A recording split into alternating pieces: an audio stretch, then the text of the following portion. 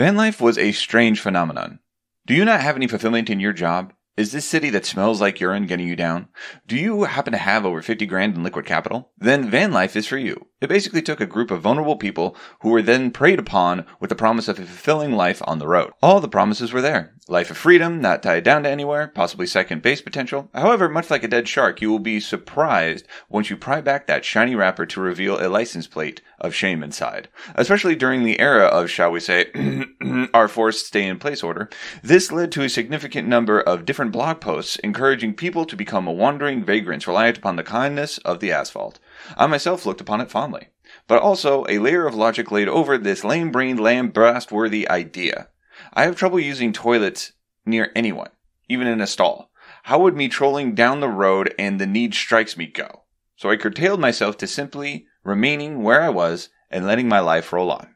Little did I know that a significant number of people were going to be posting a few years later about the negative side effects of a decision to live in a vehicle the average size of a walk-in closet with 2 cats, 2 dogs, and a significant other to quote-unquote share the experience with. My best friend and I can talk for hours about literally nothing or not speak at all. We have been in cars together for hours on end, even days on end, and nothing ever came of it. Living with them in a van for the entirety of the time would end one way. One of us would have a felony charge, and the other of us would be buried somewhere in the mountains of the Pacific Northwest. I'm gonna let you guess which one of us would be behind bars. Let's examine this logically, even from the point of view of vehicle cost. Most vehicles you purchase are overpriced at that, and then the value is halved when you roll on the tires for the first time. But it's my home. No, to the average peruser, it's a Ford, and an E-Series at that. I have enough bad jokes at my expense of my appearance. Throwing a panel van into that is for sure going to end with way too many I live in this neighborhood conversations with the boys in blue. Let's say the van purchase cost for a new van is starting at $36,000. So we go used. One that works, let's say, cuts down to about $20,000. Feel bad yet? You're getting a finance lesson from a literary potato. Now, let's say you are really handy or have the time frame to both learn and assemble a livable van from scratch. Let's get laminate flooring. So that's $1 a square foot. So let's round up to about $100 at the low end. Next, building the cabinetry. On average, a kitchen is between $6,000 and $12,000 counting labor. So let's round that down to $2,000 just for parts. Call me a NASCAR driver because we keep rounding. And again, low end. So we are about $2,100 towards a van. That does not count time spent, supplies, other supplies purchased, and finding facilities to use. So that was a long march to an anticlimactic ending. You're going to end up spending about the same amount as a down payment on a small home in the Midwest. At least in 2020. Everyone remember 2008? I would say Recession Part 2 Electric Boogaloo, but this is more akin to the squeakquel. That is just the finance side very, very briefly, not counting where you're going to shower, where you're going to park it, how you're going to fill it up, where exactly you're going to go, all on top of trying to figure out whether or not your work is going to allow you to do so that you can continue to pay that monstrous bill that you paid for this monstrous vehicle. And I mean briefly, I am too much of an English major to do that much math. So, let's approach this like a lover, with some vigor. I'm a shut-in. Being around people exhausts me, and being on the phone for longer than 3 minutes will make me actually collapse. I'm not agoraphobic, but outside is scary and I might accidentally get hit on the head with a coconut. However, I still need to know where everything is around me, and then I have friends there to fall back on if need be.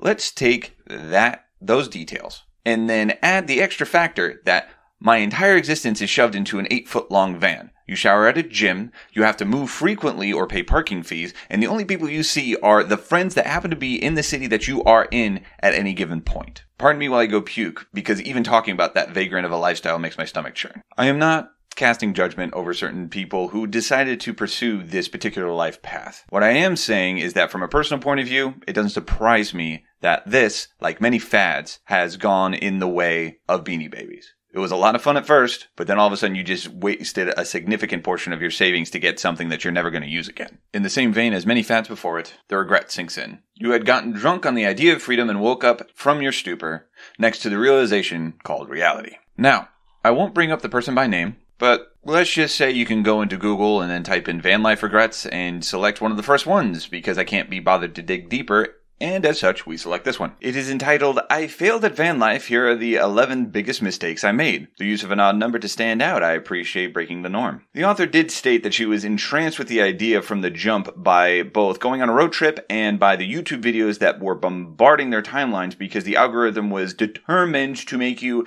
a van life proponent. It was amazing, almost hypnotic in its own way. How dare you purchase land in a house? Be reliant on this piece of machinery that can break at any moment and anywhere. Don't you want to meet the guys who hang out at rest stops at 1 o'clock in the morning and try to do unspeakable things in broad daylight? She takes her time to point out a lot of the obvious things, as in choosing the wrong vehicle, no new stream of income, and not prep for the hot and cold weather. I will admit that I actually did not think of this until I read it. I can't even imagine being stuck in Denver or in the upper mountains in the Pacific Northwest, where I am personally from, and just being stuck in a van and not being able to turn it on.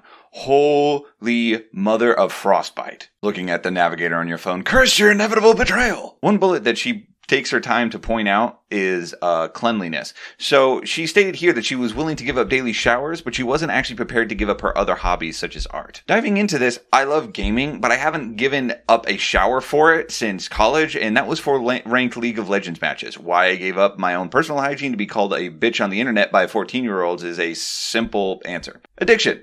This is something entirely different. You become so obsessed with your art that you're willing to give up on indoor plumbing to pursue a dream that was sold to you under false pretenses. Additionally, it was 2020. All of us just wanted to be outside. Even those of us who were scared of outside wanted to be outside. So much so that several parties just decided to live outside. We're progressing in technology and yet going backward to be drawn to a more simpler life made easier by said technology. If the Amish were more like people, we'd all be churning butter on their plantations. Wow, that's a new book idea. The final argument against, or the final thing that she brings attention to, is the loneliness. This is a tad more of a serious issue that not a lot of people think about. I myself have gotten very, very good at being alone. And that was from a significant portion of years before my marriage, where the only time I ever spent with other people was with a very select group of friends. And by a group of friends, I literally mean 2 people. You know who you are. So being alone on the road 24/7 and not having friends in the city that you're in,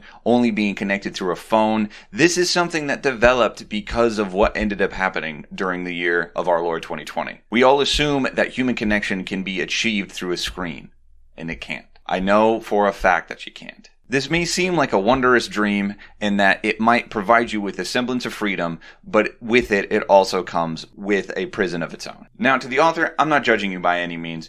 You were told something and you developed a dream from it and you pursued it. That is so much better than, let's say, 90% of the American population. We look at a dream and said, that's a dream. And then we continue to type up our report for a manager that's going to take the credit for it anyway. So more power to you. You also had the wherewithal to admit that you failed and that you did something that not a lot of people would do, and how you failed at it. Required a courage that I don't possess. I can barely call to order a pizza, let alone live in a van for however long that you did. More power to you. This is also directed at the people who are trying to convince others to join this way of life. Unless you guys wanted to start a little van commune and then have little raiding parties that go from city to city to city and find different parking spaces in front of people's houses that you get chased out by dogs and weapons. Stop it. Stop encouraging people. If someone wants to pursue this lifestyle, let them come to that realization on their own. Stop trying to convince people that this is a good idea. You can show them the highlights, but you never show them the lowlights. Get over yourselves. This is not that special of an idea. If you've made it this far, let me know your thoughts about van life down in the comments below. If you've actually done it, I would actually really love to hear from you and have a longer form conversation with you about the highlights, the lowlights, and actually some level of realism surrounding it. Because there doesn't seem to be a lot of it. Because even now, when more articles are coming out about the failure in van life, it's a little harder to find than actual, this is why I tried in van life, and this is why van life is great. Point out some of the bad. You need to point out some of the bad. So leave a comment down below. Let me know. I would love to hear from you. If you enjoyed this and you thought it was funny, you thought it was informative, I would really appreciate if you hit the like button down below. It is completely free.